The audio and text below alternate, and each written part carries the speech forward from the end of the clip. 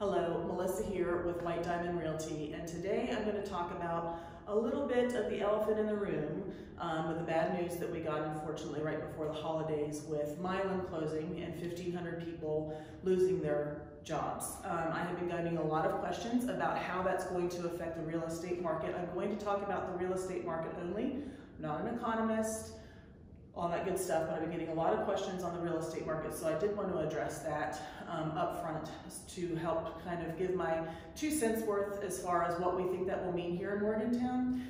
First of all, I'm very sorry to the 1,500 people who are in this stressful situation. I can only imagine what your families are going through, wondering what you're going to do in July once the plant closes. But I have faith that you will find another pathway going forward, and I hope everything works out for each and every one of you. As far as the real estate market goes, the first thing I would like to say is please don't panic. These things happen. We are a very strong economy in general, and our real estate market here in Morgantown is extremely strong. It has been historically for years and years. Mylan is a very big gear in what is our economy here in Morgantown, but it is not the only one. We still have 2 hospital systems, WVU, we have NIOSH, we have all of these other economic drivers that are going for us. So our real estate market, I do not think is going to crash. So please don't panic sell, don't worry about that in the imminent future. I think the other silver lining here is we have a lot of time. We are not closing until the end of July.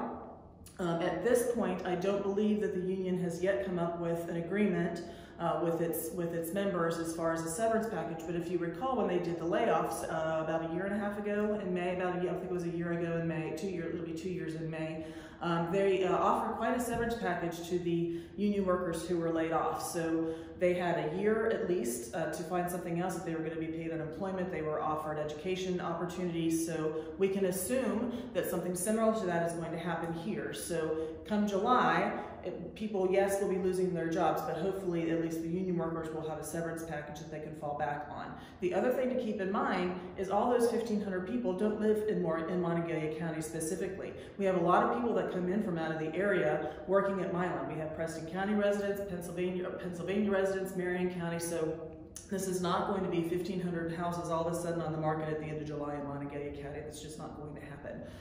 A very big silver lining to this is that for those who do decide to leave the area, who find some opportunity elsewhere, who do decide to leave the area, in general, this is going to open up an opportunity in a very big market sector that we need filled. We have very low inventory in what I like to refer to as workforce housing. So that is things under $250,000 that, teachers, first responders, nurses, that kind of middle-class economic factor needs, and that's very, very hard to find here. So hopefully the silver lining is that will open up that sector in our market and help fill a need for those who are trying to find something in that kind of a price range. So please don't panic. We have time. The other thing, I was speaking with my colleague down at Black Diamond, commercial-wise, that is a very specific building that needs to be filled. So they will be working very hard, the entities and the powers that be will be working very hard to find somebody who can come in and use the facility, hopefully, basically as it sits, so it doesn't have to be renovated too terribly much. So it's a possibility that people will be having a different employer writing their paycheck, but they're staying in the same building. So fingers crossed for that. Hopefully that helps. If you have any questions, if you are going to be moving, you believe, out of the area and you want to kind of get a head start on planning, if you would like to get a market analysis on your house to know what kind of equity you have in your homes to kind of pre-plan for the possibility of needing to leave the area, please don't hesitate to call. It's always free. There's never any pressure. Feel free to call the office and we can have somebody go out and take a look at your house for you. But don't panic. It's okay.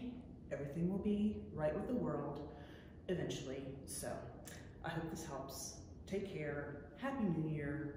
And here's to a healthy, happy, and prosperous 2021.